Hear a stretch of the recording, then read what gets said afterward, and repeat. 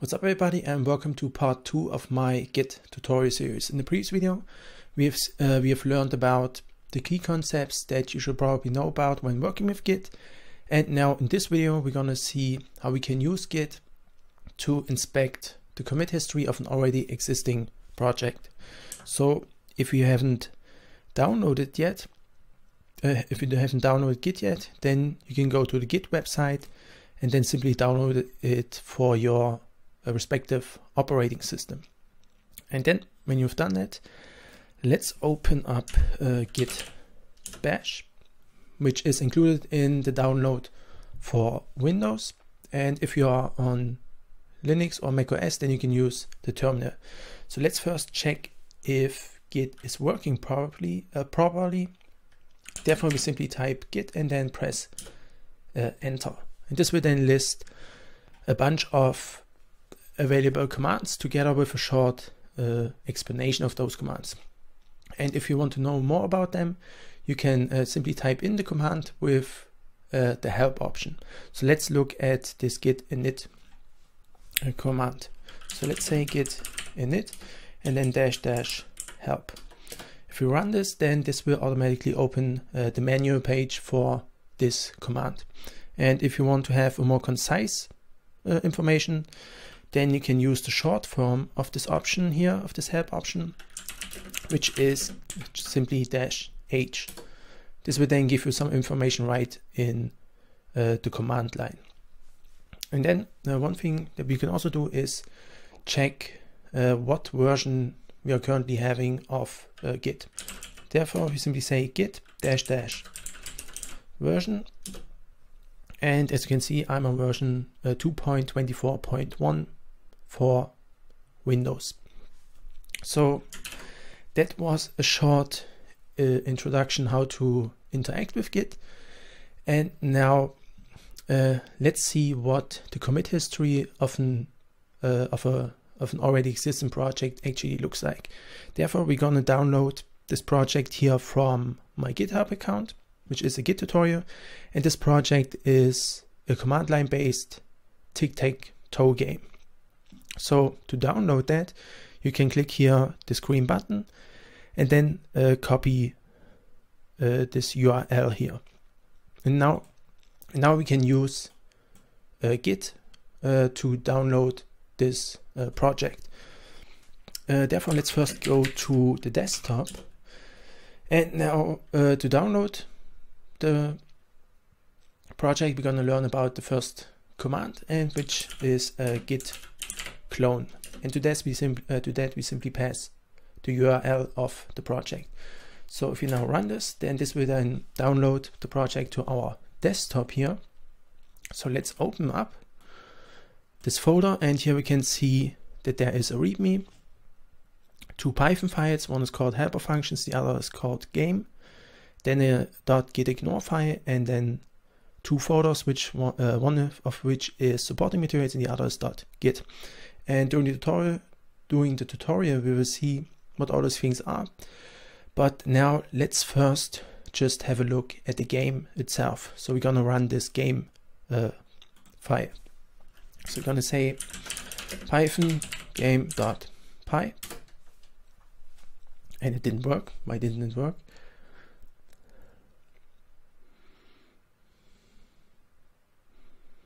Okay, obviously we have to first go into the folder. Okay, so again, let's run the file.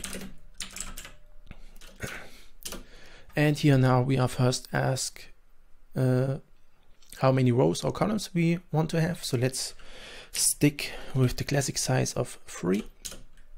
Then here the game board is printed, and then player X is asked which position he or she wants to play. So let's play position 0, 0. Now the X is depicted at this position, and then player O is asked which position he or she wants to play. So let's play position 1, 1. And then we have this red O here at position 1, 1. So now let's finish up this game by achieving a win for X, for a horizontal win here for X. So let's play position 0, 1. And let's just play for O position 2, 2. And now finally position 0, 2. So now there are 3 X's in a row and the game is finished and player X has achieved a horizontal win. And then we are asked if we want to play again or not, and we're gonna say no. So that is what the game looks like, and the code for the game is based on a tutorial by Zentex. So it's this Python tutorial. So if you want to know more about how the code actually works, you can check out this tutorial. I only have slightly adjusted the code to suit my purposes for this video series. Okay, so now that we have seen what the project actually looks like, let's have a look at its commit history. Therefore, we're going to need another command, which is simply git log. So here, each block that you can see here is one commit. And the most recent one is depicted at the top. And what you can see here is the hash of the commit. After that, then who the creator of the commit was, the timestamp, and then the commit message. And what you can also see here is the master branch. So the master branch is currently at this most recent commit, and head is pointing at the master branch. And here we then have from the remote repository, we have the master branch and the head branch as well. So if we then here scroll down, we can see that there is a colon at the end of the line, which means that there are even more commits, and we can go through them by pressing the down key. So thereby then we expose one line at a time, or we can also press the spacebar to expose several lines. So if we press that a couple of times, then we reach the end here, and then to access the log we can press Q. So this is what the log history looks like, and since that is a little bit difficult to get an overview of the project, we can use another option of the git log command, which is one line. So this will then depict the commits in just one line, and then here we have an abbreviated version of the hash, and then here the commit message, and then as well the branches and the head. Okay, so that's how we can look at the history of the project. Now let's see how we can traverse that commit history, so how we can revert the project back to a different commit. Therefore, we need the command git checkout, and this will then move, with that we can move the head around, and we're gonna check out this commit here, merge valid move. So therefore we need this hash here. So now if I run this command, then the project will be reverted back to that commit. So the files in the folder are going to look like again what they looked like when this commit was created. And what I want to do here is look at this supporting materials folder when I now run this command. Namely, now this folder disappeared, and that's because apparently at this commit here, merge valid move, the supporting materials folder wasn't yet in our project, and as you can see here in the messages, it was actually added only at the most recent commit. So that's why it's not in our folder anymore. And here in this output here, it also says that we are in detached head state. And that's because the head is now not pointing at a branch, but directly at a commit. So let's run git log again. And here you can see that head now is at this particular commit. But what you can also see is now that the commits that come after that commit here, they aren't depicted anymore. So and that's because by default git log only shows the commits that are reachable from the currently checked out commit. So since the ones that come after that aren't reachable from this commit here, git log doesn't show them. But we can show them by using another option, which is -- all. This allows then us to see again all the commits that are potentially reachable from the one that is most recent.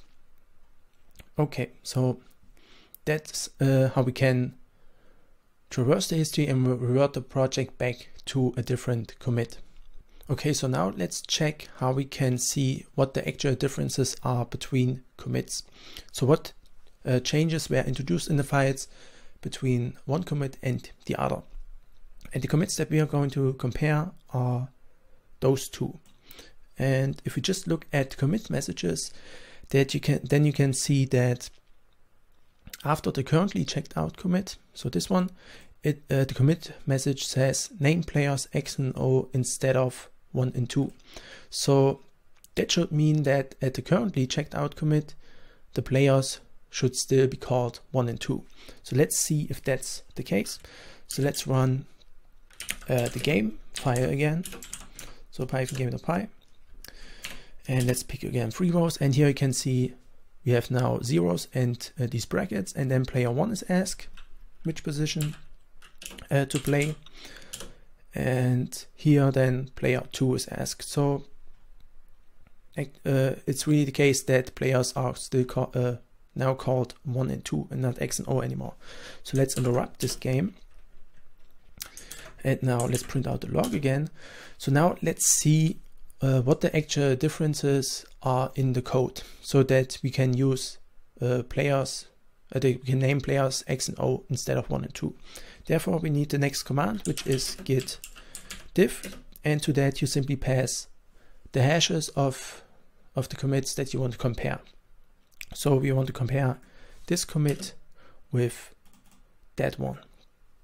And then if I run this, then here in the bright white color, you can see that there are 2 changes. One was made in game.py and the other was made in helper functions.py.